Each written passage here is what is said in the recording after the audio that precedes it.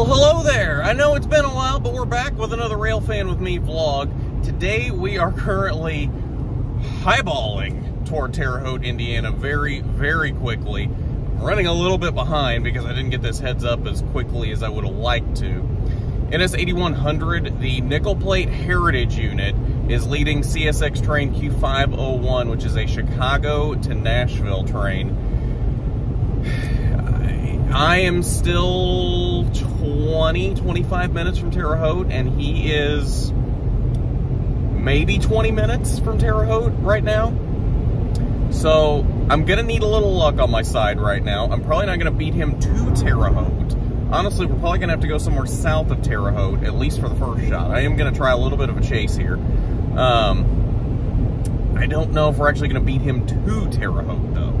So we're hurrying, we're doing the best we can, and hopefully this is gonna work out in our favor. I'm not really sure.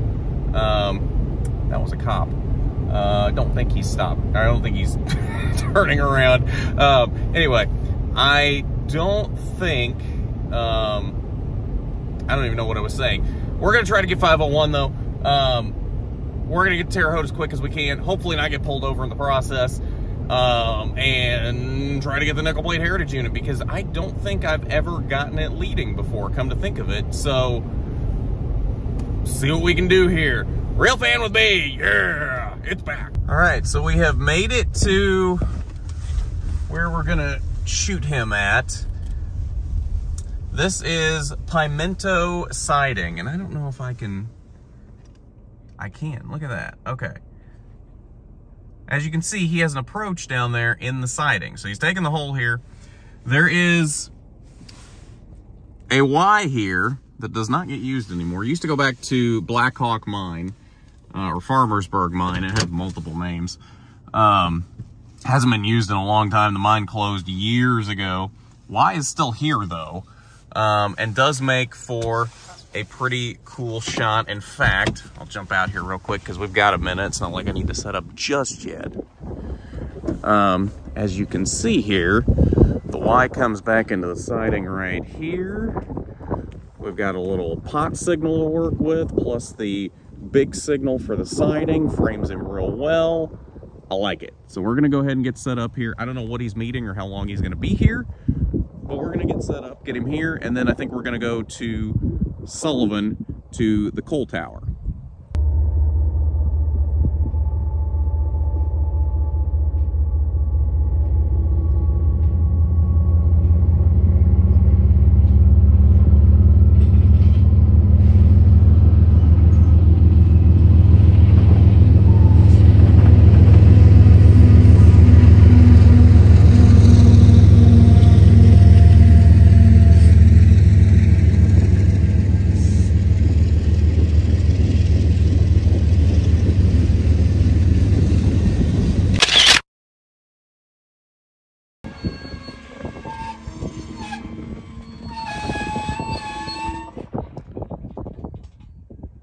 All right, brought it to a stop. He's gonna meet at least one northbound. I don't know how many, but we're gonna go ahead and move on to Sullivan to make sure that we beat him there, because I want the coal tower shot. So we will see you at Sullivan.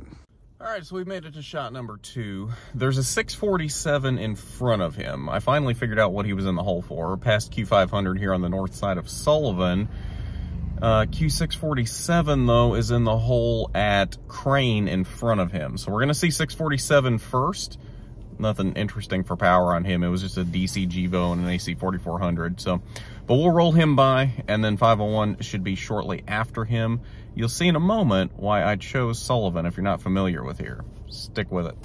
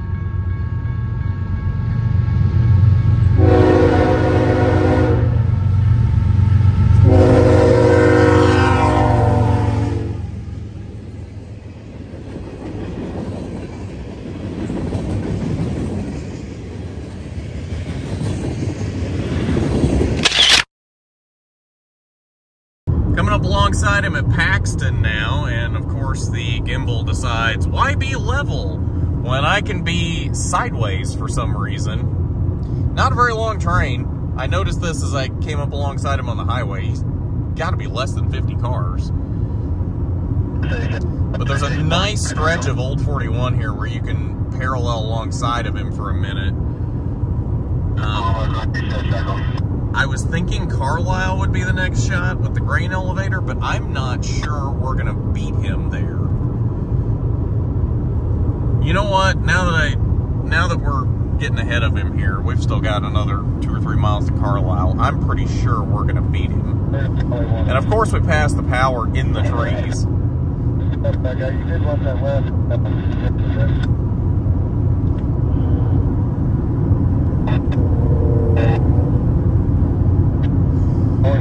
Heritage! Yeah.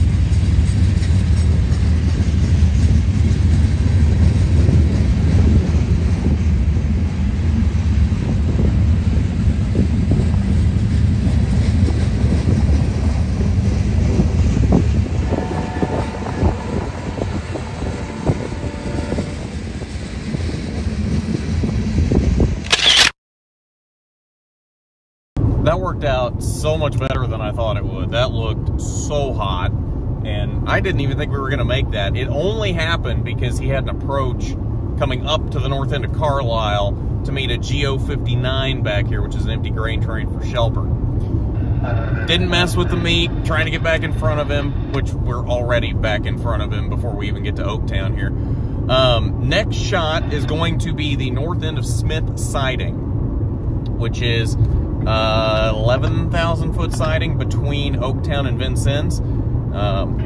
Good job, gimbal. So good of a shot. One of my, probably my favorite shot on this entire line. I don't know if we featured that in a Railfan with me vlog on here yet or not, but if not, we're about to. It's pretty cool. Real high elevation up on this hill. You get him sweeping around this curve. It's nice. It's real nice. It's about the best the CE&D has to offer. So we're gonna highball up here for that. Shouldn't have an issue beating him up here. And I don't know if we're gonna go any further than that because he does work at Alice Yard and Vincennes. Usually, he may not have any work today. I haven't heard the dispatcher say anything to him about it. So he may not have any work. If he doesn't, I think we're gonna keep going with him at least for a little bit. We'll see what happens here. So if he has work, Smith will be it. If he doesn't have work, then, you know, maybe we'll keep going. We'll see.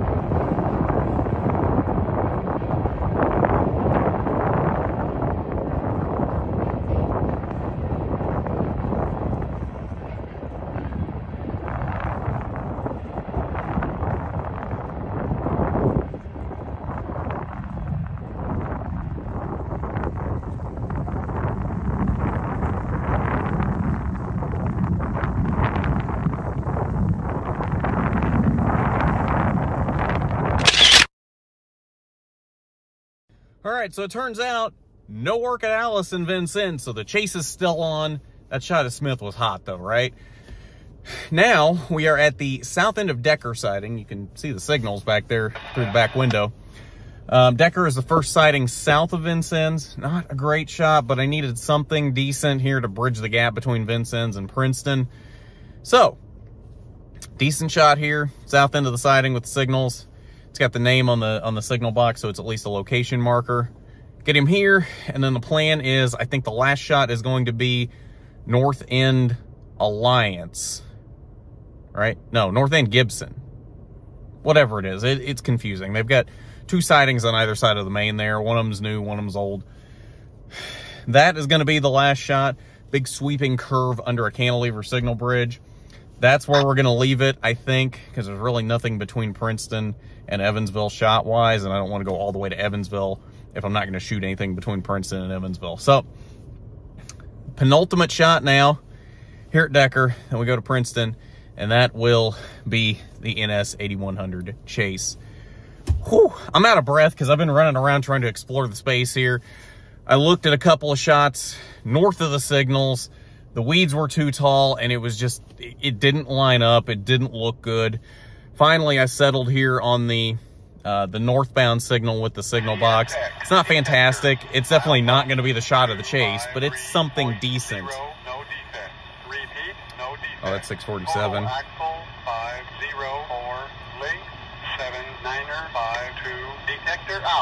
Okay, so 647 was 7,900 feet. 501 just cleared the Purcell detector up here just north of Decker. 2,500 feet. I didn't know those short of trains existed in 2022, even with locals. Most of the locals are even longer than that anymore. So, all right, so he's probably about north end of Decker now, so I'm going to shut up, and we are going to roll him by here and head to Alliance.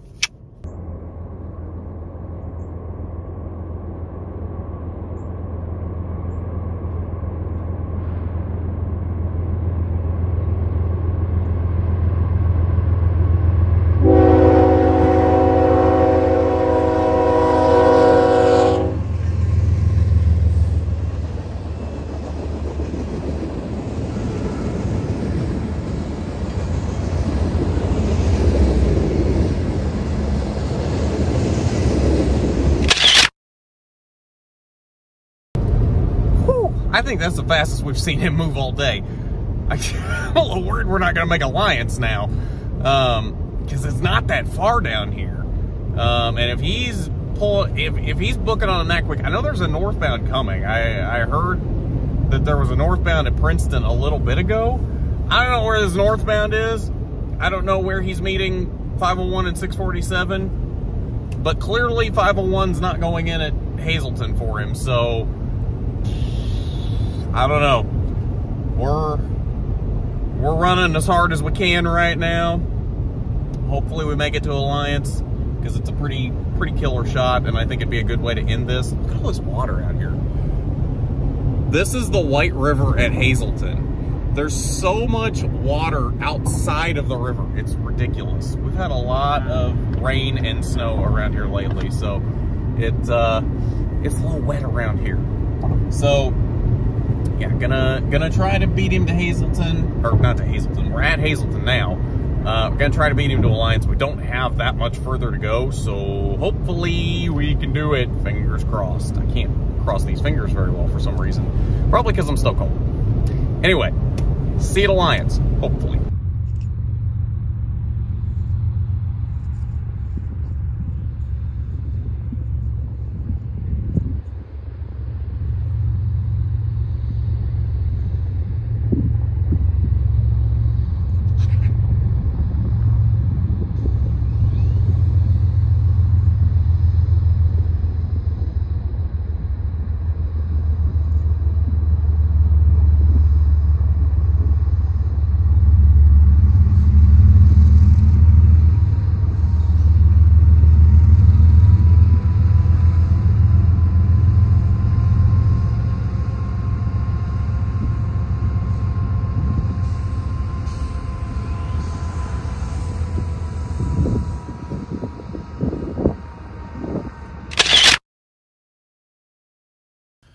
All right, so 501 had to hold up there at the south end of Alliance where we were because 682 was down here. We've relocated to Southern Crossing where they cross the NS here in Princeton. 682 had to get a poke across the diamond onto the single because they're currently doing their pickup at Toyota over here just south of the diamond. 501 had to wait on them to do that, and I think there was an NS that went across too. So all that conspired against us here. So we have relocated here to Southern Crossing, and this will be the final shot of the day. I thought it was appropriate to get the 8100 crossing home rails in Princeton. So we will see it here at Southern Crossing right now.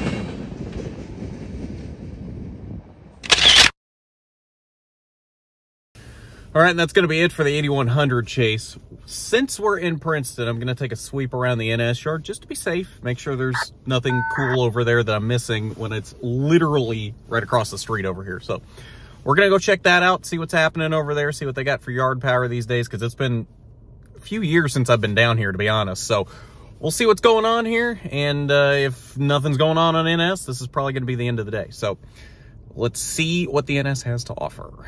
All right, let's find out together if anything. Ooh, they've got a lot of engines over here. Nothing super exciting. And the gimbal will not stay level. Lots of GE wide cabs. Oh boy. NS is really living large around here these days.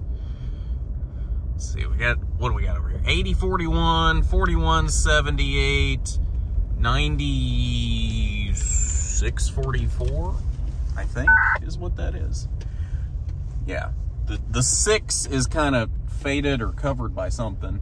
8128, and I can't tell what the one behind it is. Yay, 5 GE wide cabs. Oh boy, NS is living large with the yard power these days. Okay, let's see if there's anything over here in East Yard, or if there might be something tied down in one of the Princeton yard tracks too. So we'll see what's happening over here. Maybe something's over switching Toyota right now. I don't know. That's the fun of it. I don't know what's going on. Apparently NS has been super busy today, but as soon as I get here, apparently they don't have anything. So, 'tis what it is.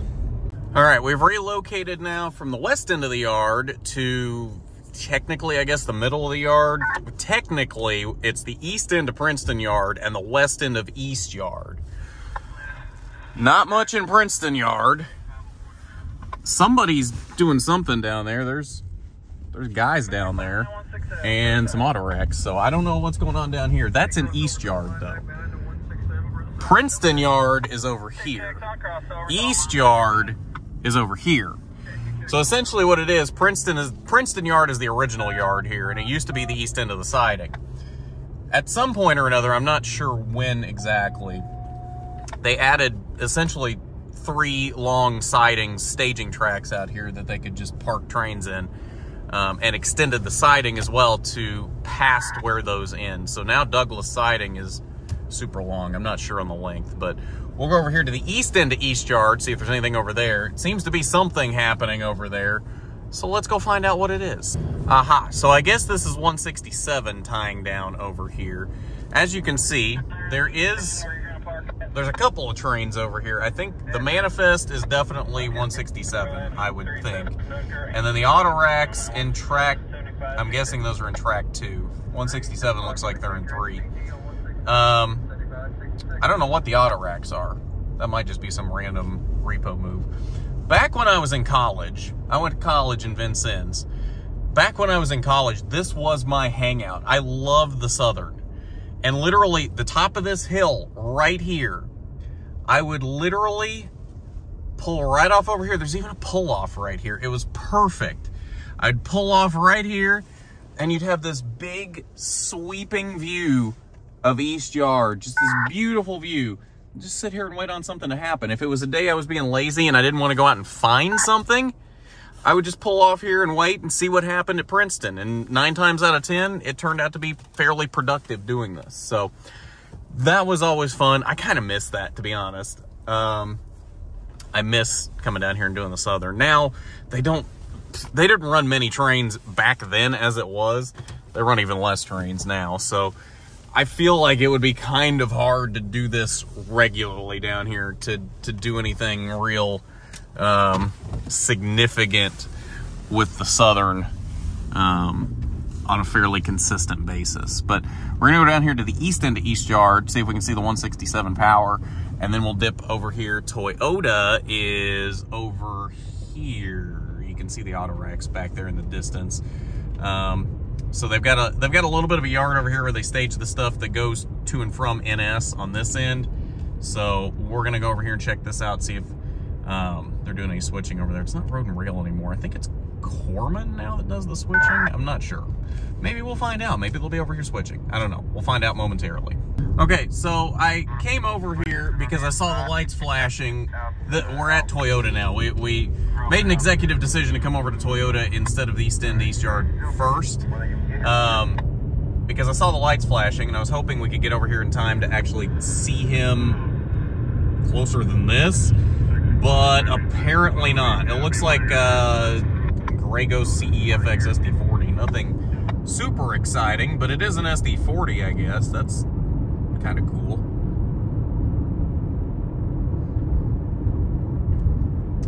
But yeah, this is apparently what they're switching Toyota with now. I was not aware of this. Let's see if we can get a better angle here as we come up to the crossing. Okay, so yeah, he is, well, there we go. Yeah, he's shoving back into one of those tracks there. So a lot of tracks of auto racks over here, but nothing super exciting, especially since there's a fence there. It's hard to shoot anything here. So we'll head to the east end of East Yard and see what's happening over there. Okay, so we're coming up here on the east end of East Yard. Oof. Not quite sure how that happened, but coming up here on the east end of East Yard, there's a train in Douglas here east of East Yard. So I don't know if that means, okay, you can see 167 kind of down there, and then those auto racks apparently have nothing on the head end. This train is on the main. I don't know what this is. This can't be 167 because they were talking about him being tied down in East Yard. So I'm not really sure what this is, because I think 167 is supposed to be the only free advertisement for Nexar. I think 167 is supposed to be the only eastbound manifest out here now.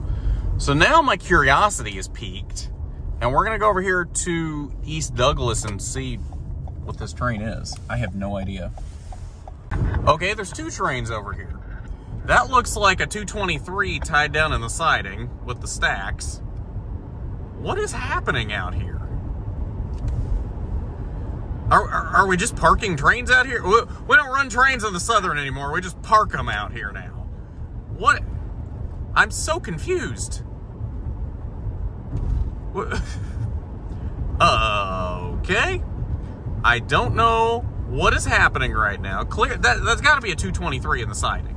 There was not power on the west end. Here's the power for this thing, whatever this is. The 7715 and the 9936. 223 apparently extends out to East Douglas, though. I don't know what that was, though. I don't know what the manifest is supposed to be. But I guess we'll head out here to East Douglas and see 223.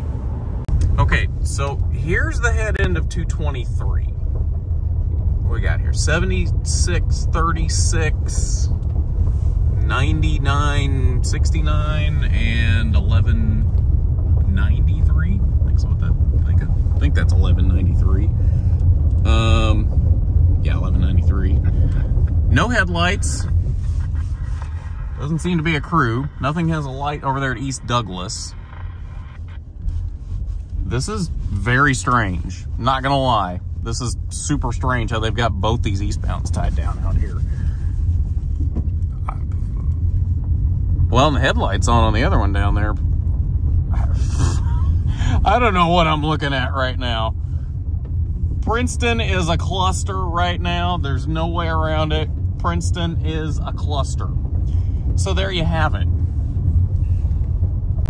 I think, though, that's going to do it, unless we run into something on the way back north, on the way back home toward Terre Haute and that area.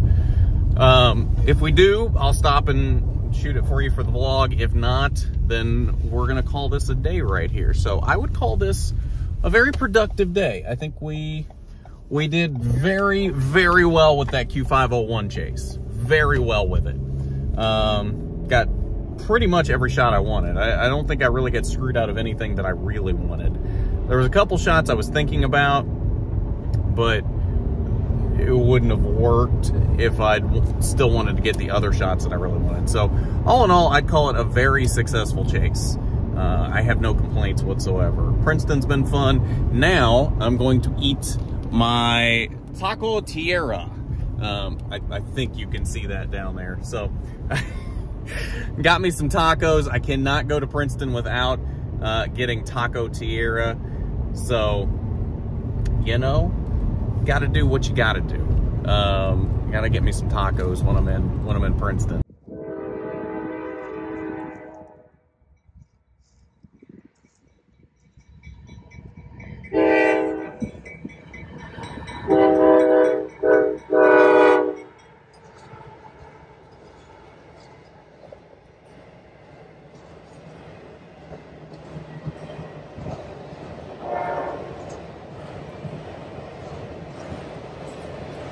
So that was Q682 you just saw there. I kind of ran into him on the way back up here from Princeton. You see this old man here. This is old geezer. Yeah, old geezer. This is Brian Geezer. Yeah, this is Brian Veek here in Vincennes. You might know him as Grain Express on YouTube. So, Brian, how are things going? Well, I can't complain. I caught the nickel plate unit this afternoon, just barely with my drone, and using my CPLs. One of these days, I want to get them lit up. I thought I found out I could light them up and not going to interfere with railroad operations, and now PTC. Right. So, one of these days. One of these days. I'll do it. We'll have to come back and get a video of that once you've done it. So. Yeah. So yeah. Too many projects and model railroading and. I hear that. Yeah. Yeah. So in the good weather season, farming gets me busy. So. Yeah. Yeah. Yeah, if you can't tell, he's a farmer by the look and the Bex Hybrids jacket there. Yeah, there you go. Yeah, the dirty. Yeah, exactly. I've been making out with a Mack semi this afternoon. Got it fixed. Hey, so. you know what? Get it wherever you can. But I live trackside here, and so I hardly miss a train. I'm not too lazy to get out of the easy chair and look at it. So. Yeah, I think there's a difference in missing the train and not getting out of the chair. Yeah. And actually, this is the second Heritage unit that's come south. Several years ago, maybe now, the Wabash unit was leading an ethanol train. Oh, I forgot about that. Horrible weather, rainy, just nobody really caught it. There was no heads ups because I don't think anybody wanted to get out. Right. It was cool. Saw it through the window. Well, and then we got the Katy unit up there at Smith that one time, yeah. Yeah. So, I mean, there's been a few of them through here. Yeah. The the NS. Well, yeah, and the NS variety, yeah. Yep. And I think that's it. All right then. So we're gonna go. I guess we're gonna go get dinner or something since I'm here, and you're buying. So. Oh yeah. Yeah, he said he was buying. Yeah, money bags over here with my 44 subscribers. Yeah. All right. Well, I even forget to look how many I have. You got more than that. I know that much. I do it for the fun of it. And if there's one old guy that can't get out and loves to watch them, that's what I do it for. I don't do it for the. I'm not monetized, right. So they can't censor me, I guess. I do it for kids anyway, I guess. Right. So. Well, there you go. Yeah. So if you haven't already, go check out Grain Express on YouTube and see Brian's fun stuff that he does around here. Try to. Try to. It's free. Exactly. I think we're going to call this good. Thanks for going Railfanning with me, and we will see you for the next one. Don't forget to like, subscribe, comment, share, all that fun YouTube jazz. And until next time, we'll see you.